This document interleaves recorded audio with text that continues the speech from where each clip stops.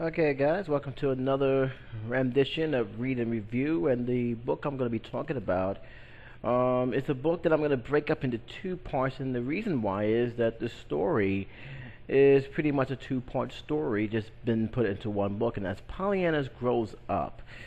A book that I really did enjoy reading. And the only reason why it took me so long is because personal life actually stepped in the way. But this is a review that pretty much I held back for a long, long time. I really wanted to do it. I really wanted to put it on video. And now I can get a chance to actually talk about this book. Without really spoiling too much of the book, Pollyanna is pretty much a very simple story, but done in such a well manner. Eleanor H. Porter, like I said in the first review of the original book, have done a good job of keeping the story interesting without having to resort to anything that is violent or anything that is, over the top. She told a very simple story of how a child had changed the lives of not only her family members but the entire town, just by her presence alone. The Glad game, which she had played in the first book, was pretty much the catalyst of what she really was. And there's a lot more to the Glad game than meets the eye. She not only plays it to help other people play it, to think positive, even when things are looking so bleak. She plays it to keep herself from thinking about her parents who have passed away. There are times that when she's in one chapter, she was actually crying in her little room because she still thought about her family and she wasn't with them anymore. She couldn't understand why her family was there, and that's a normal reaction. And the Glad game, in many ways, it was helpful, and at the same time, it wasn't so helpful because it was a way for her to deal with the situation, even when the reality is she wanted so much to talk about her family as well as the game itself and how much it made an impact.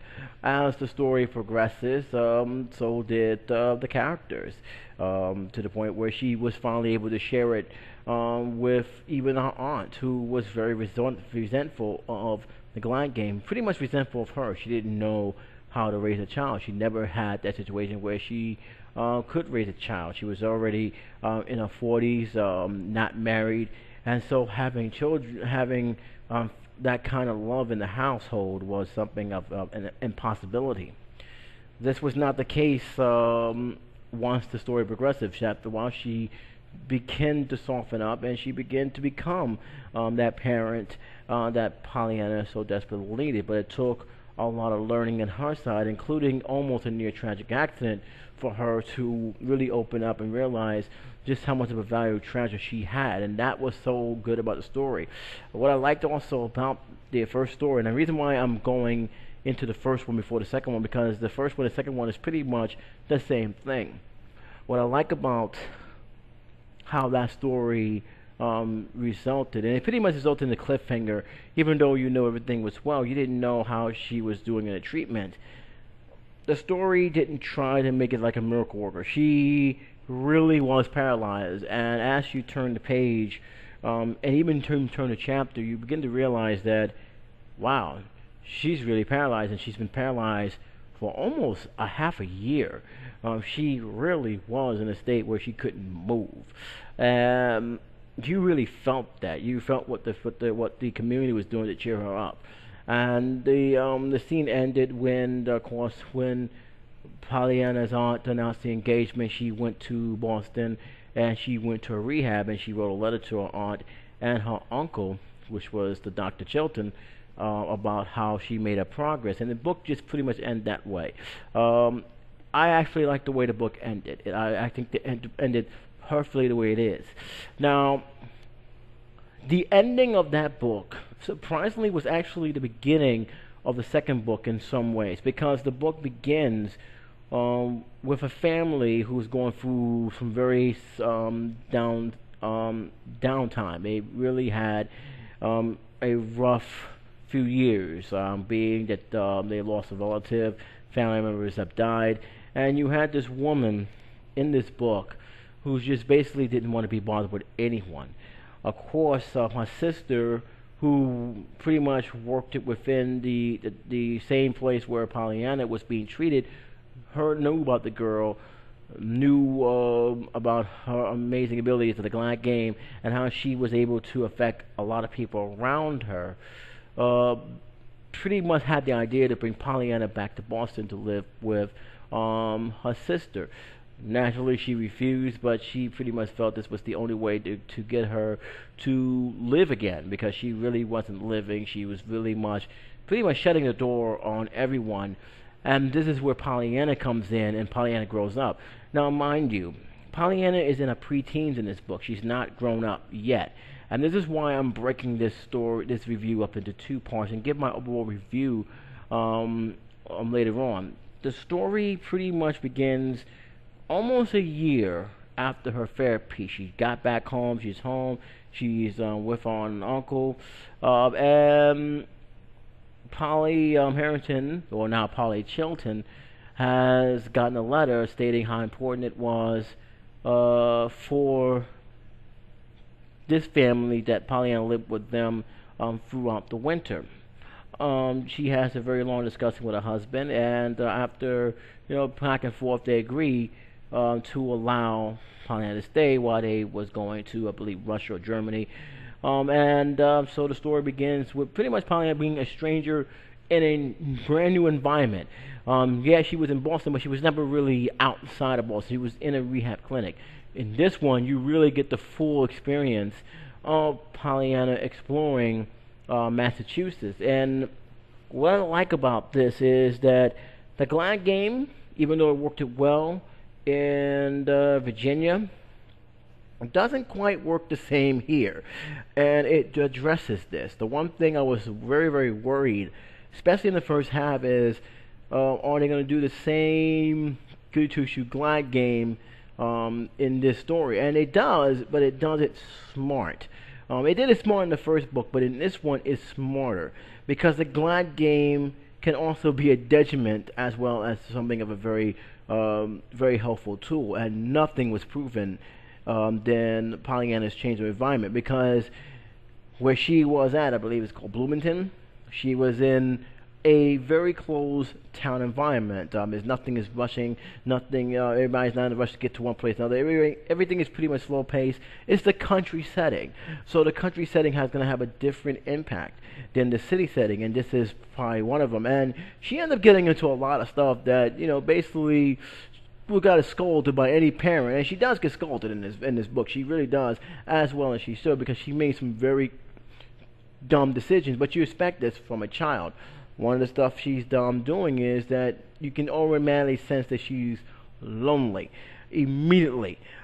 She's talking to strangers where she's not supposed to be talking to. She's interacting with people that are very, very dangerous, and they really the author really goes into details of how dangerous it is without actually spilling it out. But you didn't need to spill it out to know the situation. And this is mostly involving her new friends that she's meeting. She's meeting this girl who you really don't know if she's a runaway or just someone who is crying for help but don't know how. But she's pretty much has an attitude that softens up as the story gets in. She's very, very, she's more of a realistic person, even in today's standard. If you bump into her, you pretty much understand that there's something more that's going on, but she's not going to talk about it. But she befriends this girl, and she meets this person who you're getting a hint that she's looking to do bad things with this girl, and she's pretty much don't want to do it. But there's something about survival to the finish. You have to really read that part to understand, but make no mistake about it. There is something going on, and Eleanor H. Porter, who's the author of this book, makes it very clear that it's not a good thing. But as for Pollyanna, she really shows her irresponsibility a lot, and that is she's going out, trying new experiments, trying to meet people, and it's very clear that she doesn't realize she's in a new environment. One of the things that she didn't understand, especially in one of the chapters, is that the parents is holding their kids along, saying, "Don't talk to strangers," and she's saying, "But I'm not a stranger." Yes, you are. You're in a new area you're not accustomed to. And this is because she's not used to the fast-paced environment of Boston. She's not used to it at all.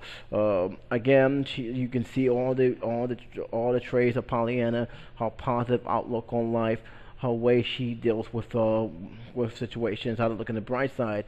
But what makes this different is that they give the author, at least in the first half, gives a realistic situation that even Pollyanna herself don't have the answers for.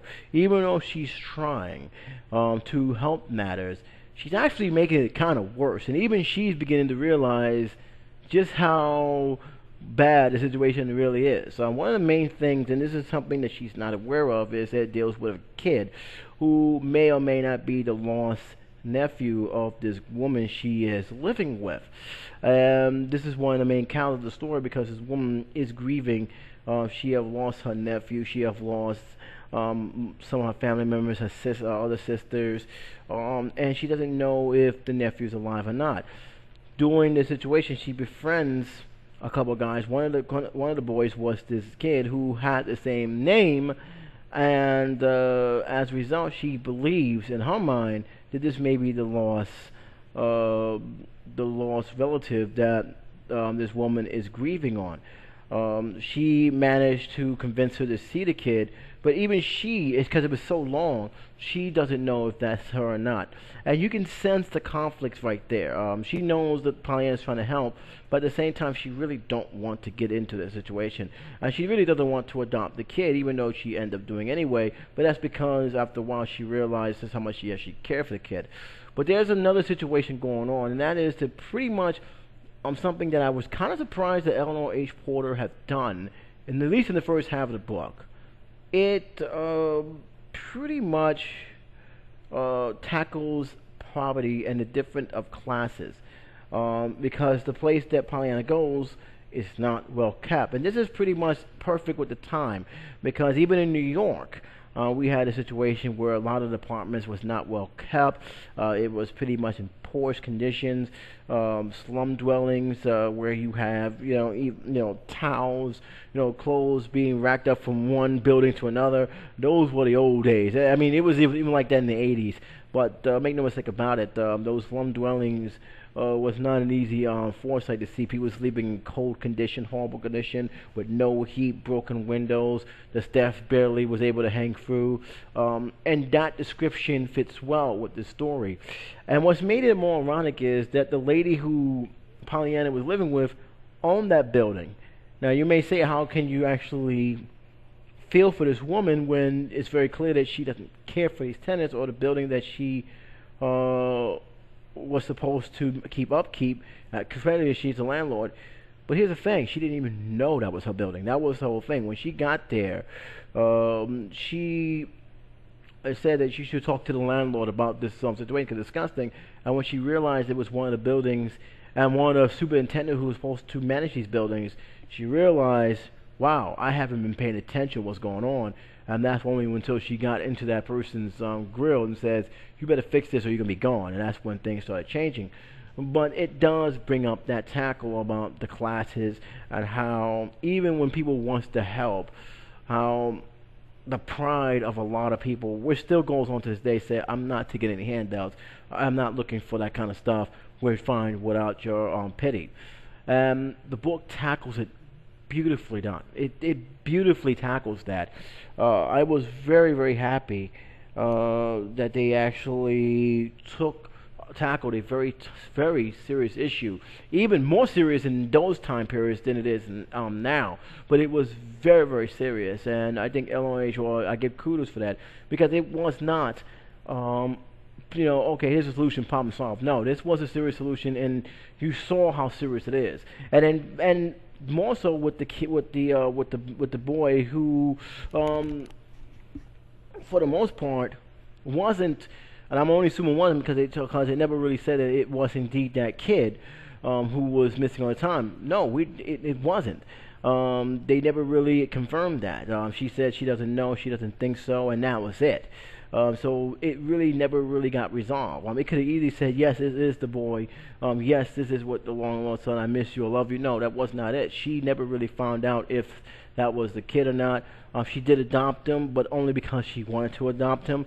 But in the end, she never really found out what happened to her lost nephew. And after a while, when the ending, it didn't really matter.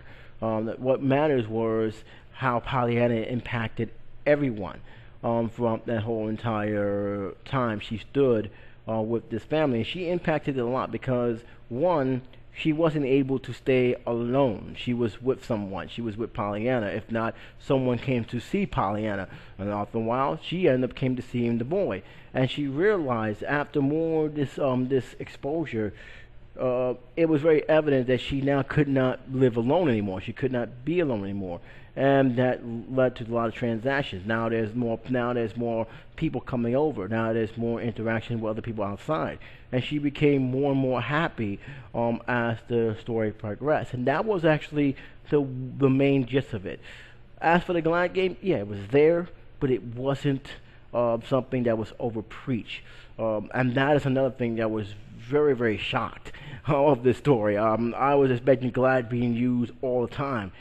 It actually wasn't. It was actually less in the first half than it was in the whole entire Pollyanna book combined. And that was actually a good thing. In fact, Pollyanna was in conflict with herself with the Glad game because she was being glad of something that was not supposed to be a glad thing at all. And she even recognized it, saying, this is not good. And when you read it, you can see the conflict there, saying maybe the Glad game is not always a good thing to start doing, especially on very strong tides. But it was something that I was very glad to do, to show that there are some flaws with the Glad game. A lot of people had a lot of problems with how the story kept throwing that out there, overly excessively happy. This is not one of them. There's a lot of emotion involved in the story, not only with Pollyanna, especially when the situation where she got herself lost in Boston. She was crying, she was panicking. That Glad game didn't help her there situation. Eventually, a friend who she met with was able to escort her back to her home, and boy, she let her have it, to the point where even some of the stuff that she wanted to help out with didn't end up exactly what she planned. But in the overall run, her presence, just the mere presence and just the mere fact that she really cared for the people she came in contact with, really resonates through all the other characters in this book, and it was very, very good how they did it. They didn't rush into it. They didn't try to throw everything else at once. Each chapter from the first half took its time explaining things, took its time introducing us to characters, took its time explaining the situation, scenarios, and that's something of a good, well-paced storytelling that only a great storyteller can do, a great author can do. And this is what makes that first half of Pollyanna Grows Up so unique. It's very, very refreshing to read something that is so simple yet so relieved and so much of a page turn that you just can't stop reading it. Keep in mind, you don't have to have violence, you don't have to have this intensity or a lot of cursing and swearing to keep your mind interested. If the words jump out on you where you can visualize what is actually going on, the author has accomplished what he's done, because he got you hooked and he got you wanting to come back for more. And Eleanor H. Porter has done that with Pollyanna Grows Up, and at least in the first half. Now, what happened during the end of this first half is very simple. She's now finally back home. A lot of people greeted her. A lot of people are happy to see her back. She got a letter from the people thanking them and saying that she had done so great, and she doesn't even know how much of an impact she had. And to my astonishment, and I'm actually glad again that Eleanor H. Porter took this route, which led up to the second half, which I will review very, very shortly. Polly Chilton was not happy about this. She was not happy at all. And it's not because she felt her niece did a bad thing. It's because she saw the sign of how dangerous the Glad game can actually get. And what I mean by that is a person with that type of influence can get cocky, can get arrogant, and can get corrupted by the thing that was meant to help people. And Polly Chilton knew how dangerous it can get. And she spoken to her husband. Her husband was first surprised that she was thinking this way, but it's understandable thinking. And she said, I don't want her not to be aware of what she's doing. I don't want her to not be aware of the responsibility she's doing. And that is why she decided at the end of the first half that she's going to go traveling, she's going to be with us, and I'm not going to spoil her, which she doesn't. And that is something of smart thinking. Many people said, oh, she's just overdoing it. No, she's not. She's actually is well aware of Pollyanna's strengths as well as her weaknesses, and is very aware of how dangerous those strengths and weaknesses can get if it's done wrong. And hearing that letter saying that she made a strong impact but don't even realize it, really did touch into heart. And especially when she said, I don't want my niece spoiled. I'm not going to spoil her. I wanted to keep her as respectable in terms of moral values as possible. And that's how the first half actually ended. The second half is a whole different story by itself. The second half, and honestly, I don't know why. Maybe she wasn't thinking about making it to 3 books. That's probably one of the reasons why she just wanted to do 2 books. But this is why the second half is a totally different story all by itself. Because this is where she grows up. This is where the story reached a pretty dark time where the Glad game not only going to be tested, but Pollyanna as a woman and how she viewed things as an adult. Believe when I say this, how she viewed things back when she was a child will be different. It's not going to be as lovey-dovey as one may think.